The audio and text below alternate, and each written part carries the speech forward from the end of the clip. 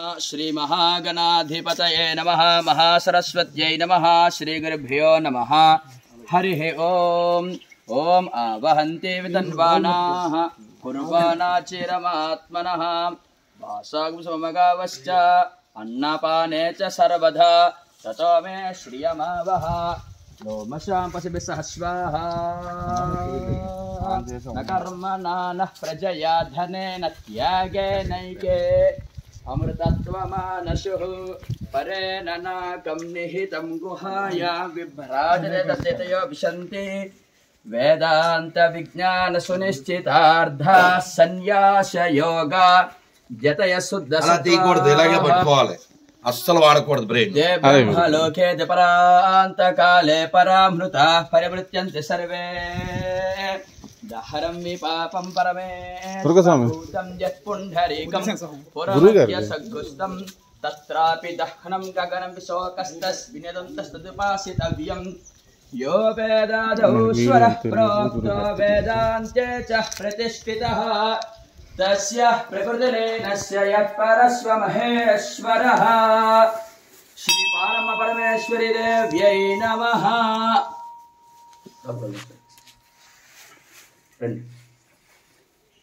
ओम या देवी सर्वभूतेषु मातृरूपेण संस्थिता नमस्तस्यै नमो नमः। జై పారమ్మ తల్లికి జై అన్న కర్పూరం అగ్గిపెట్టి అమ్మవారు మూర్తి ఏంటంటే 30 ఇంచులతో ఉంటారు. అది కూడా తల మీద శివుని అంటే మన యోగం చెప్పినట్టు అమ్మవారి ఆరాధనతోనే శివుని చేరుకోవచ్చు అనడానికి ఇక్కడ మూర్తిని పూర్వం చేశారు. సహస్ర కమల శివుడు అంటాడని మనకు యోగం చెప్పినట్టుగా అమ్మవారి స్థితిని మనకు తెలియచేయడానికి, అదేవిధంగా అమ్మవారి జపం చేస్తూ అంటే జపం ద్వారా భగవంతుని సాధించవచ్చు అని తెలియచేయడానికి శంఖముద్ర చక్రముద్ర అదేవిధంగా షట్చక్రాలు ధరించాడు అమ్మవారికి. 6 చక్రాలు అమ్మవారి చేతిలో ఉన్నాయి అన్నారు. షట్చక్రాలు ఉన్నాయి అంటే షట్చక్ర వేళను చేసుకుని సహస్రాలు ఉన్న శివుని చేరుకో విధంగా మానవుడు ఏ విధంగా అయితే యోగం సిద్ధించుకోవాలో ఆ రహస్యం అంతా కూడా ఇందులో మూర్తిని నిశ్చితం చేశారు మీద. అటువంటి మూర్తిని దర్శించలేకపోతారని చెప్పి చాలా మంది కింద శివాలయం గురువు గారు అమ్మవారి ఆలయ నిర్మాణం చేయించి కింద అటువంటి మూర్తినే చెక్కించి ప్రతిష్ఠ చేయించారు అన్నమాట. సేమ్ ఇలాగే పైన పైన వేరే దీనికన్నా విశేషం ఇటువంటి ఆభరణాలే ఇదే రూపం సేమ్, కాకపోతే రాయి తేడా అండి. ఇవాళ అమ్మవారు ఇంకా పద్మాసనం ఉన్నారు, కింద పద్మం పద్మాసనం అన్ని ముద్దలన్నీ యోగం ఏ ముద్దలు అయితే ఉంటాయి అన్ని ముద్దలు అమ్మవారిలో అలంకరణ వల్ల మనకి అసలు మూర్తి కనిపించట్లేదు. 2 ఖడ్గాలు, బాణం, చెరుకు విల్లు, 32 చేతులు అంటే చాలా విశేషం. ఇంతవరకు ప్రపంచంలో ఇంకెక్కడా లేని విధంగా ఉంటారు. ఎక్కడైనా స్వామి అమ్మవారు పక్కన ఉంటారు, కానీ ఇక్కడ అమ్మవారు స్వామివారు అమ్మవారి తల మీద ఉన్నారు. ఇప్పుడు అమ్మవారు చూసారా, అర్ధనైతీశ్వర స్వరూపం చూస్తాం కదా మనం, అర్ధనైతీశ్వర స్వరూపం చూస్తాం కదండి. అటువంటిది ఇక్కడ అమ్మవారు తల మీద స్వామివారిని పెట్టుకుని ఉన్నారు. చూసారా, అమ్మవారు కిరీటం ధరించలేదు, నెత్తి మీద పెట్టుకోవడం మనకు తెలుసు, కానీ అమ్మవారు కిరీటం ధరించలేదు. గంగాధర్ నెత్తి మీద అమ్మవారు కిరీటం ధరించలేదు. సిద్ధులు సేవించడం అవన్నీ కూడా ఎందుకంటే ప్రతిష్ఠలు అనే కిరీటం మన తల మీద ఉందనుకోండి, భగవంతుని చేరుకోలేమని అమ్మవారు సిగధరించి ఉన్నారు అనమాట, ఒక యోగుల వల్లే.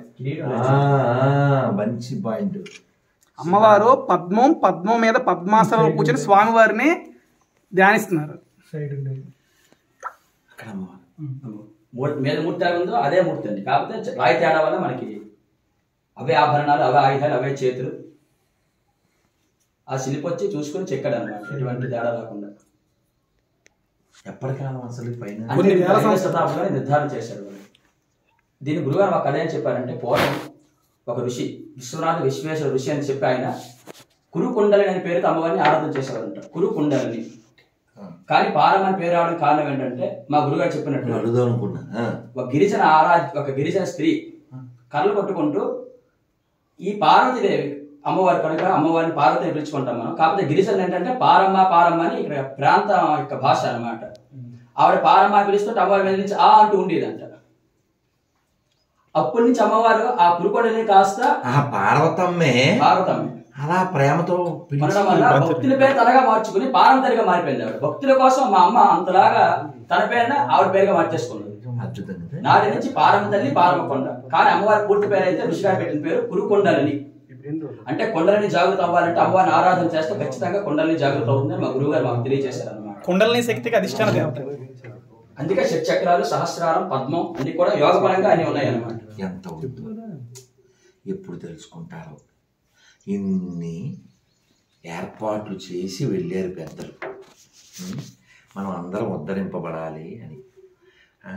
అక్కడ అరసవల్లి సూర్యనారాయణ స్వామి కావచ్చు, శ్రీముఖలింగేశ్వరుడు కావచ్చు, శ్రీ కూర్మనాథుడు కావచ్చు, ఇక్కడ పారమ్మ తల్లి కావచ్చు, కేవలం ఈ ఉత్తరాంధ్రలో సింహాద్రి నాథుడు కావచ్చు, కనక మహాలక్ష్మి కావచ్చు, ఇంకా నాకు మీకు తెలియని ఎన్నో స్థలాలు మన ఆత్మని జాగృతం చేయడానికి ఎన్నో ఏర్పాట్లు చేసి వెళ్ళారు.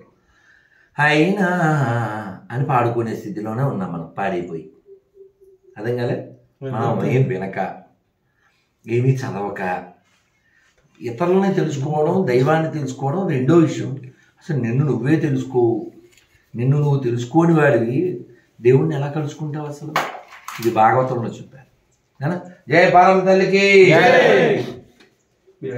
ఓం జప పుష్పం వేద పుష్పవాన్ ప్రజావాన్ పశుమాన్ భవతి చంద్రమా పుష్పం పుష్పవాన్ ప్రజావాన్ పశుమాన్ భవతి. శ్రీ పారమ్మ పరమేశ్వరి దేవ్యై నమః. పుష్పమాలాం సమర్పయామి.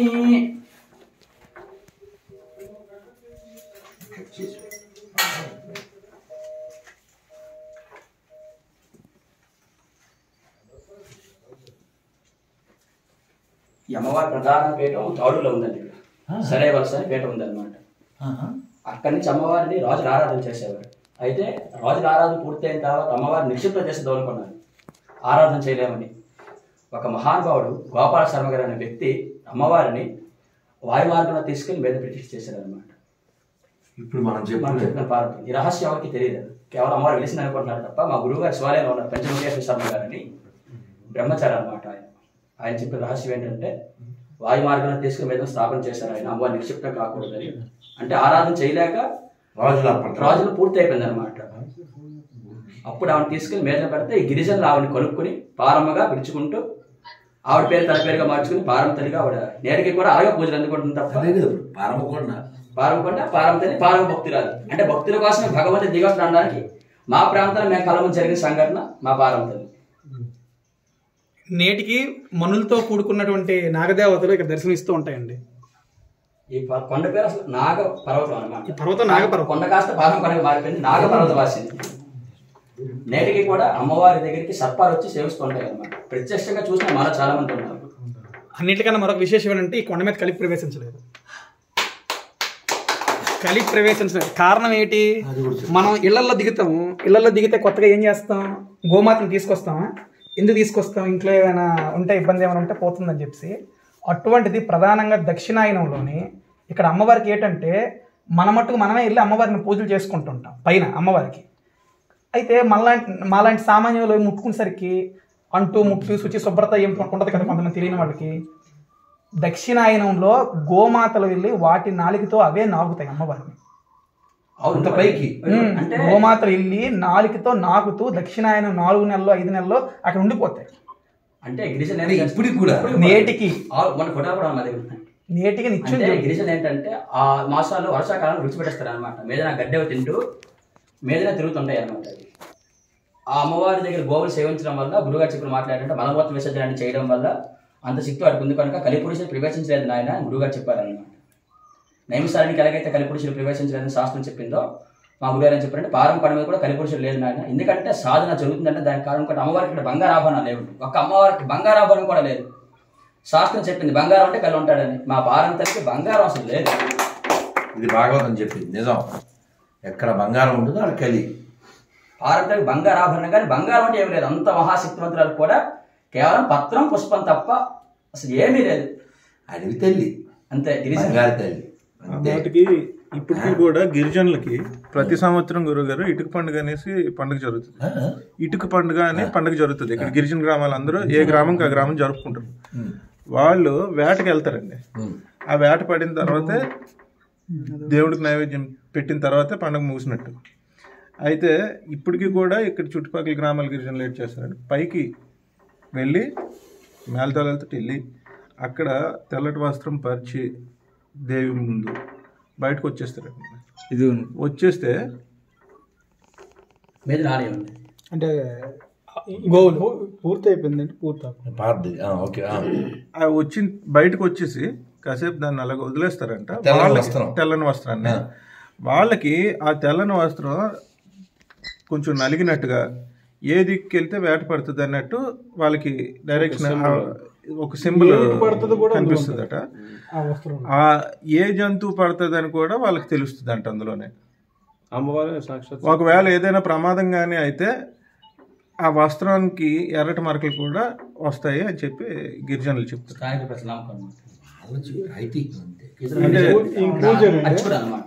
గిరిజన పూజ 30 సంవత్సరాలు చేస్తారు. అంటే వంశపారంపర్యంగా మరి వాళ్ళ గిరిజనులే కాసుకున్న వచ్చారు ఎన్నాళ్ళు.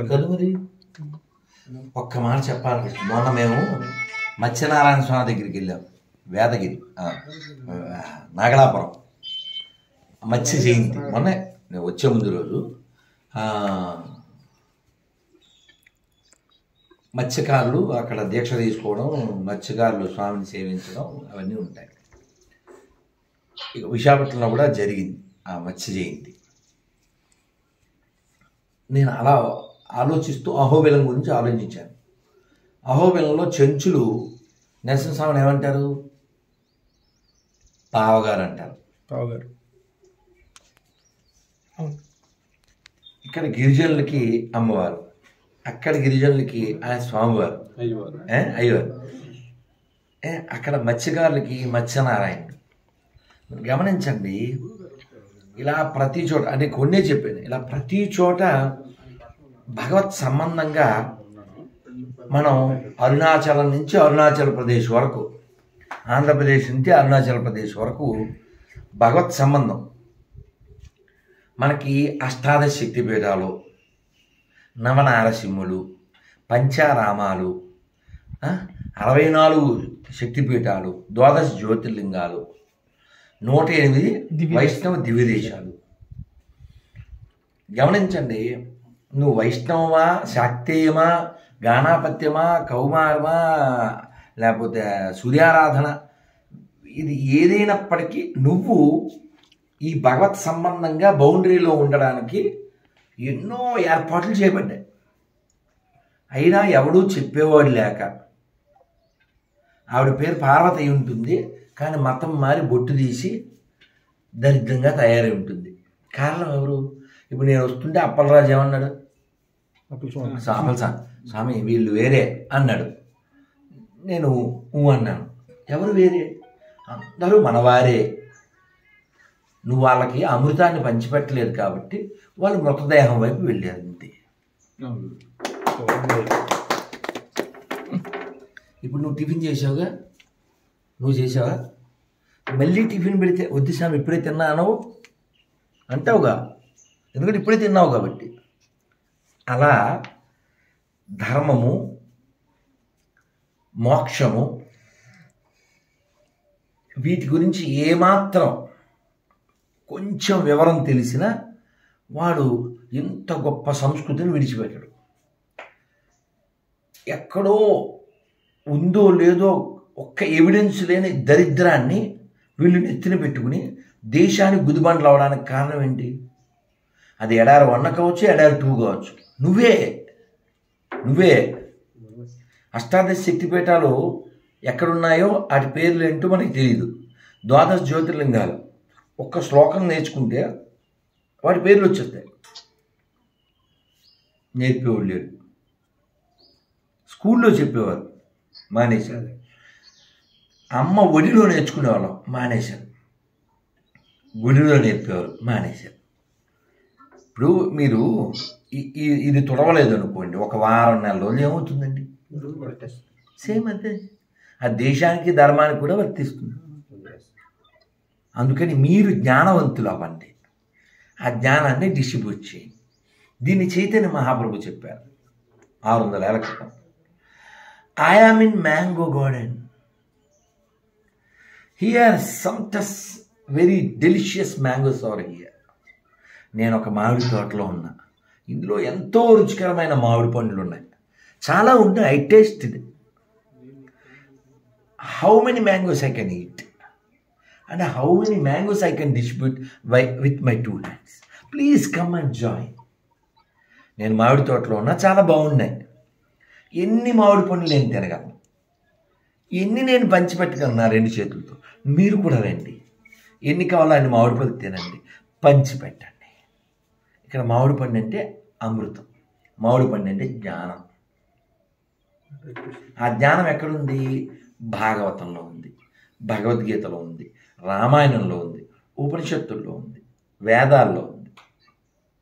అందరూ ఒకసారి చెప్పండి, నమస్కారం పెట్టి. మమైవాంసో జీవలోకే జీవభూత సనాతన షష్టాని ఇంద్రియాని ప్రకృతి తాని కర్షతి. అంటే ఏమిటి? భగవద్గీతలో 17వ అధ్యాయం 7వ శ్లోకం. అర్థం ఏంటి? కృష్ణ భగవానుడు చెప్తాను, మీరందరూ నా అంశులే. ఇప్పుడు నీకు ఎడం చేయి ముఖ్యమా, కుడి చేయి ముఖ్యమా? 2 ముఖ్యం.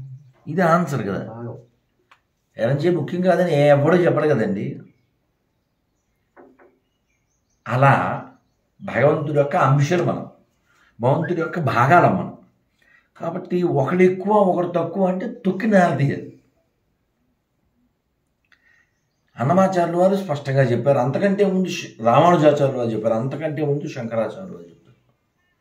మనుషుల పైత్యం ధర్మానికి అంటగట్టి వాళ్ళ మత వ్యాప్తికి, దేశ విచ్ఛిన్నానికి పనిచేసేవే ఎడారి మతాలు. మన అజ్ఞానం వాళ్ళకి పెట్టుబడి అయింది. భగవద్గీతలు ఎన్ని అధ్యాయాలు ఉన్నాయి అని చెప్పలేకపోయాడు, తెలియదు. ద్వాదశ జ్యోతిర్లింగాల్లో 2వది ఎక్కడుంది? బిబ్బే. పోనీ భాగవతం ఎవరు రాశారు? ఆయన తండ్రి ఎవరైనా? శుకుడు తండ్రి ఎవరు? వ్యాసుడు. వ్యాసోచిష్టం జగత్సర్వం. నిన్న రాత్రి ఉన్నారో ఉపన్యాసంలో పాడుకున్నాం కదా మనం ఒక పాట. ప్రపంచమునకే నీతి నేర్పగల పంచమ వేదం నాదనవోయ్, ఆ మహాభారతం నాదనవోయ్. మనం ఏమీ చదవం, ఏమీ వినం. చాగంటి గారు ఎంత గొంతు చించుకుంటే ఏంటి, గరికపాటి వారు చించుకుంటే ఏంటి, సామవేదం వారి గొంతు చించుకుంటే ఏంటి, వద్దిపత్తి వారు చించుకుంటే ఏంటి, కంచి మఠం వాళ్ళు, శృంగేరి మఠం వాళ్ళు, చనజేశ్వరం, గణపతి సత్యనారాయణ కొందరు ఎంతవరకు గొంతు చించుకుంటారు? ఎవరు మాత్రం? మనకు కూడా ఇంగితం ఉండాలి. పుస్తకాలు కొనుక్కోవాలి, టీవీకి అమ్మేసేసి, ఫ్రిడ్జ్ అమ్మేసేసి చదవాలి రోజు 1 గంట సేపు. చదువురాని ముసలితో కూడా అక్షరం మొక్క రాంది చక్కగా సంకలో పెట్టుకుని సంకరం అయిపోతున్నారు.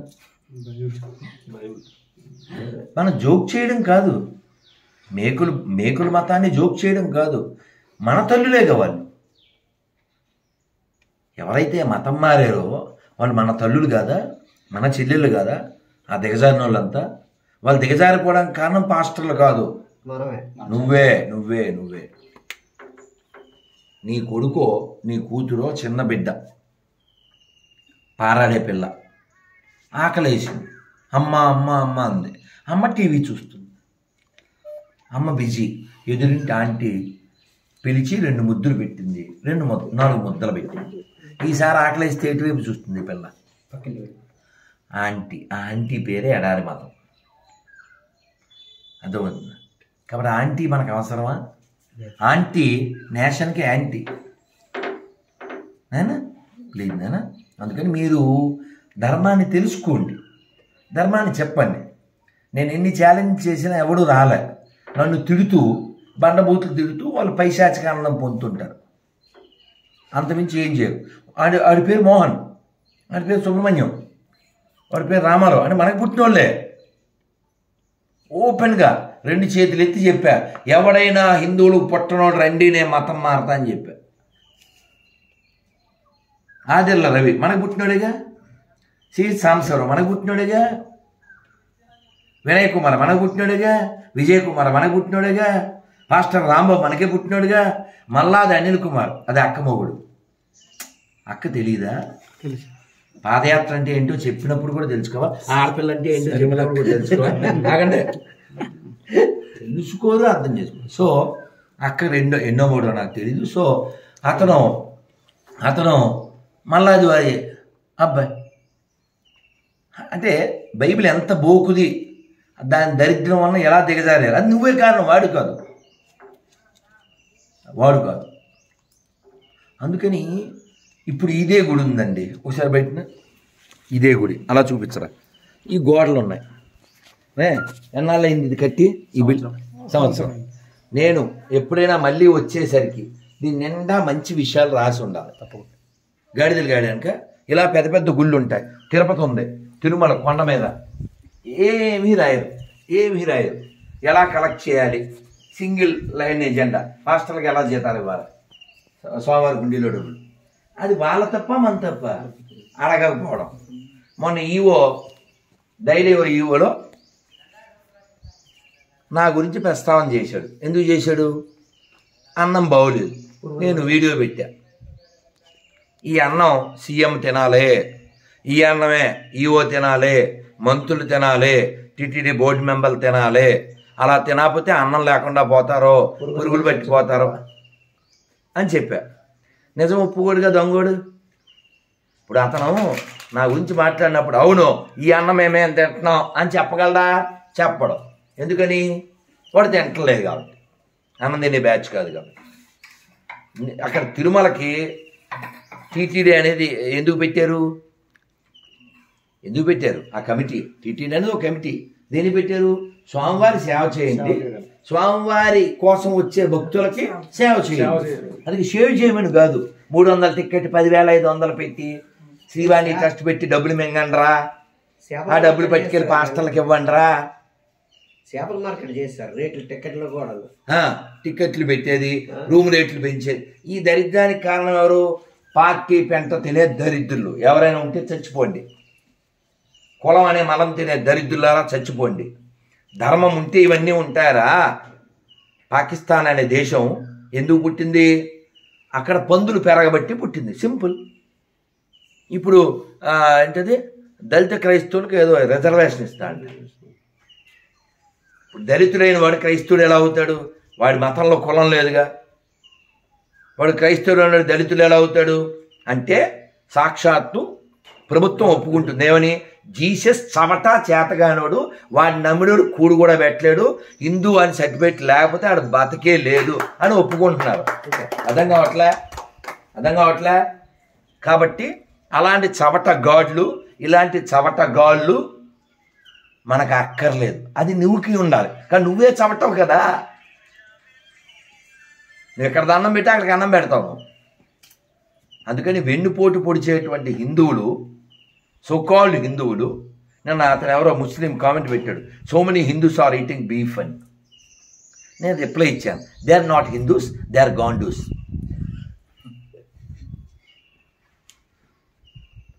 అందుకని ఎడ్యుకేట్.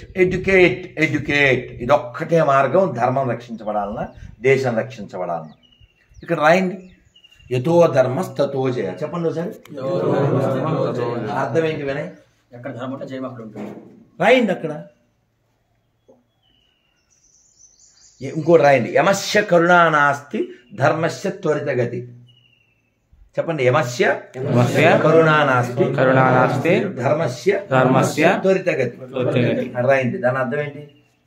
యమస్య కరుణా నాస్తి, ఎవడికి దయలేదు. ధర్మస్య త్వరితగతి. Do your executive work immediately, quickly. నీ ప్రిస్క్రైబ్డ్ డ్యూటీ ఏదైతే ఉందో, ముఖ్యమైన పని, అది వెంటనే చెయ్యి. ఎడ్యుకేట్ చేయాలి. అలా ఇంకో చోట ఇంకోటి రాయండి, సర్వే జన సుఖినో భవంతు. ఇది మనం మాత్రమే చెప్పగలం, ఇదే సనాతన ధర్మం. అది కూడా ఖాళీగా ఉంది, అది కూడా రాయండి. మీ కారు ఉంది, కారు వెనకాల రాయండి, కానీ చవట్లు రాయలేదు. కారు వెనకాల ఒక చిన్న భగవద్గీత పిక్చర్ వేసి ఆ గ్యాప్లో రాయండి, ఆ లెఫ్ట్లో నుంచి రైట్ వరకు. మా ఇంట్లో భగవద్గీత ఉంది, మీ ఇంట్లో ఉందా, ఇదే రాసి కింద ఇట్లు నేను హిందువుని రాయండి. చవట్లో కుక్కల బొమ్మలు పెడతారు, కుక్క బతుకు ఎవడు బాగు చేయాలి? ఈ దేశం మరోసారి ముక్కలైనా, ఈ దేశం పాడైనా అది క్రైస్తవులు తప్పు కాదు, ముస్లింల తప్పు కాదు, అన్ని మతాలు సమానమైన లత్కోలు కావాలి. మారదామా? మాట్లాడదామా? స్పందిద్దామా? ప్రశ్నిద్దామా? ధర్మం కోసం నిలదీద్దాం, ఎదిరిద్దాం, రక్షిద్దాం. జై పారం తల్లికి.